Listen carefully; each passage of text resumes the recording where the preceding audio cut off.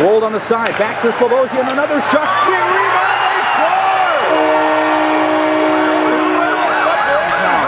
Coming off the side to the front of the net, Gemmel, backhander there, Gemmel!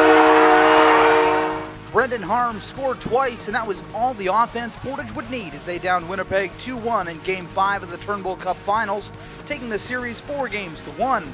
The win gives the Terriers their 4th Turnbull Cup in the last 5 years. The countdown is on. They put it against the wall.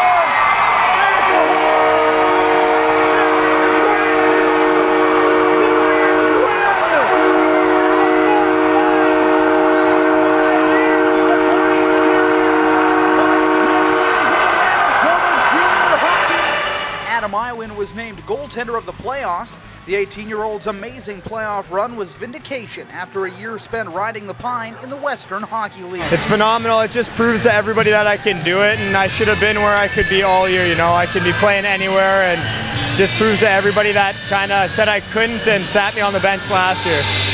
The Terriers will now wait for the SJHL champion to be crowned as they prepare for the last ever Anavet Cup Series. For Golden West Broadcasting, I'm Jeff Dick.